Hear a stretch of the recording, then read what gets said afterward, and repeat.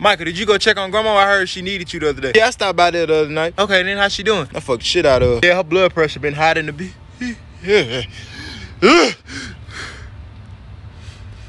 What? I tried to knock the defibrillator off that bitch.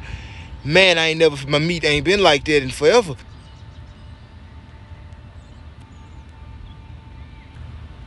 I thought you said you was gonna make sure she was okay. I did, and she was fine. Then I crippled the bitch.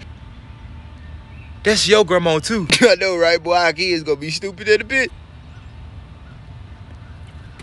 You not worried? What about the police? Fuck them. You gonna pay for this? You must gonna do something.